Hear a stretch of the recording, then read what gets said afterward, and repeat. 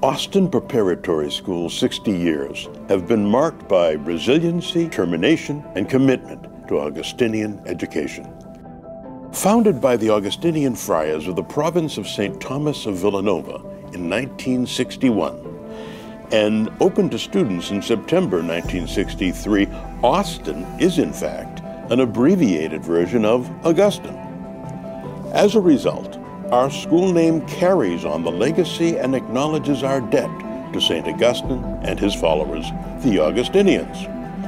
In the footsteps of our patron saint, our journey has been guided by the Augustinian ideal of one mind, one heart, intent on God. At the invitation of Cardinal Richard Cushing and the Archdiocese of Boston, the Augustinians welcomed 176 freshmen and 24 sophomore boys in the school's inaugural year of 1963, graduating its first class of 18 students in 1966. This rich Augustinian heritage continues to live with us today. I was assigned as my first assignment in 1963 to Austin Prep, which was a brand new school that hadn't opened to students at that point. And I came right from the seminary in August, and we had a month of living in a building that wasn't quite finished. And I had a luxury apartment. In the room that I lived in, we had a bed and a chair. Initially, when we were ready to open with students, there were 9 Augustinians present as the first faculty. Myself and 2 of my classmates, it was our first assignment.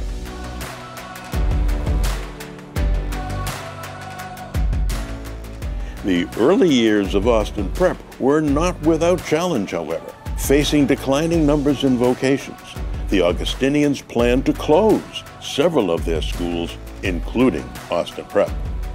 Amidst growing concerns, a group of dedicated parents, students, and faculty staged protests, orchestrated petitions and appeals, and came to an agreement with the order to save the school. I was here in 1969 as a student when we heard that the school was going to close. It's quite a story, and the best part of this story, I think, is the involvement of the students in saving their school. When the provincial of the Augustinian order heard that there was unrest in Reading, he decided to pay a visit. On the night of his visit, 250 adults packed the cafeteria. Outside, 450 students gathered to march in protest. The Augustinians, hoping to keep the school alive, agreed to transfer the school to a new lay board of trustees, and Austin Prep became a fully incorporated Catholic independent school. To help ensure that enrollment numbers remain sustainable for future admission cycles, the board approved the addition of a middle school. In 1987, but still as an all-boys school, Austin Prep now served young men in grades 6 through 12. At the time, Catholic and independent schools across the country were looking for new ways to grow. Austin Prep was no different, and made the decision to open its doors to young women, with Austin Prep's first alumna graduating in 1993. The first girls were very enthusiastic, and they obviously knew that they were coming into a new environment, and they would be the first girls here to kind of establish the girls' role within the school. And I think particularly for me, I was the Dean of Student Activities at the time. Working with the girls in the activities program was really significant in seeing the level of collaboration and camaraderie that they brought to their work together. It was always a spirit of working together in unity for a goal.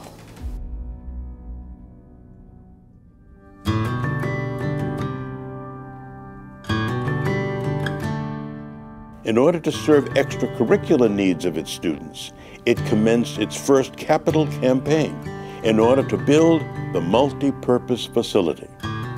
In 2001, the long-awaited multi-purpose facility was completed, marking the first major construction project since 1961. The biggest part of this facility and the need for this facility was the fact that we had no place for a gathering, assemblies, no place. Until this building was built at the end of the school day, this parking lot would be full of school buses, not to bus students to their homes, but to bus them to their home games, which was actually away. So once this building was built, it brought all that back here. We finally had an assembly space that everybody could enjoy. We had a space where all the games could be played. Volleyball, basketball, indoor practice. There actually was a makeshift track in here, so the track and field could practice in here as well. And also, the facility is known as the multi-purpose facility because we brought the arts program in here too, with the Black Box Theater upstairs on the second floor, where the original plans didn't even call for a second floor. But we have a weight room up there now, and it's just, it's just an awesome space.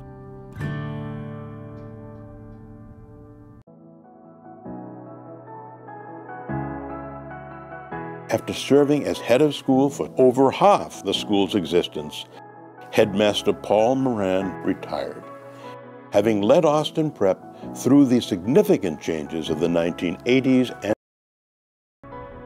the Board of Trustees conducted a national search and appointed James Hickey, Ph.D., as Austin Prep's 10th head of school in 2013. The school's advisory program was introduced, and Austin Prep began another capital campaign, this aimed at giving a facelift to its beloved Father Seymour Field. The new synthetic turf stadium with running track included lights, a new sound system with a state-of-the-art scoreboard, an amenities building housing a concession stand and restroom facilities, and stadium seating for 1,100. Austin Prep's first ever Friday night football game took place on Father Seymour Field on November 25th, 2015, to a sold-out crowd of 1,500 alumni, family, and friends. In the fall of 2016, the school renamed the multipurpose facility for alumnus Richard J. Melia, class of '67. In recognition, His Eminence Sean Cardinal O'Malley, Archbishop of Boston, celebrated Mass at Austin Prep and blessed Richard J. Melia 67 Hall. In 2018, the dining hall, which serves as the hub of campus life for students, was completely renovated, with the addition of an all-inclusive dining program.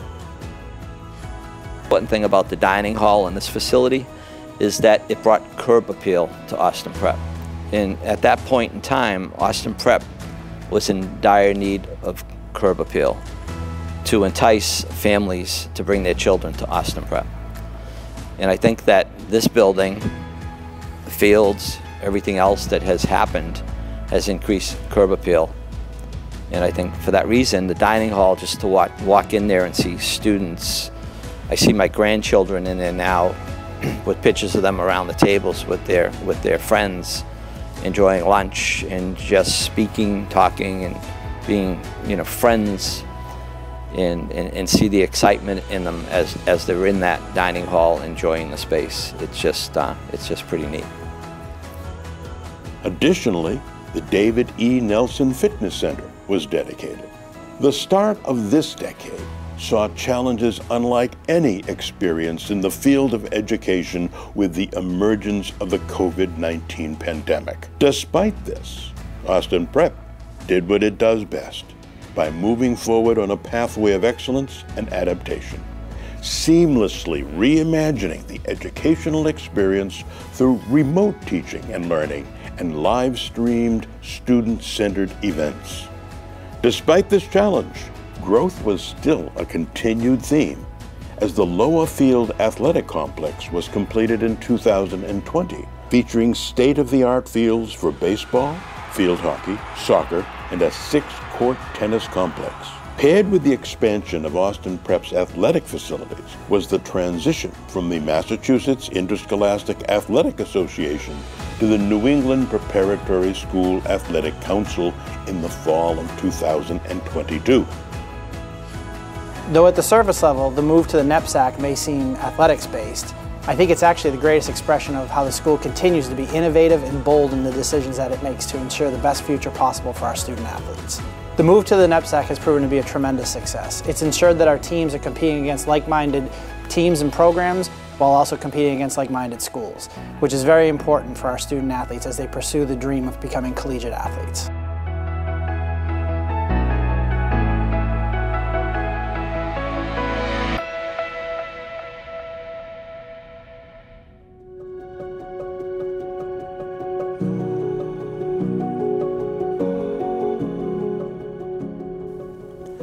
For the last 60 years, Austin Prep has been on an enduring and restless journey of excellence in the footsteps of St. Augustine. In that time, we have built a sturdy foundation and fortified it with the Augustinian values of veritas, unitas, and caritas. These guiding and timeless values are uncompromising. They are clear and unfailing markers on a pathway that charts the course on the journey from this life to the eternal one. To endure on that restless journey of renewal and excellence for the next 60 years and beyond, Austin Prep will continue to adapt, to grow, to evolve, to transform, to renovate, and to build enthusiastically here on earth what St. Augustine called the city of God. I think 60 years is an important milestone in the history of any school, but I also think of those 60 years in the context of St. Augustine when he says that humility should precede, accompany, and follow every good work that we do. So if you think about our 60 years in the context of a 1,600-year-old, more than 1,600-year-old Augustinian tradition, we have a lot of room for growth. So from that perspective, our future is bright. We've had a great 60 years. And as I look to the future, I think that there is no reason where a community of shared values that they don't have an equally bright future with 60 years ahead of them. St. Augustine told his followers, "Do not be content with what you are if you want to become what you are not yet. For where you have grown pleased with yourself, there you will remain. Always add something more, always move forward, always keep changing." In that respect, I think Austin Prep is very Augustinian, and we're just getting warmed up.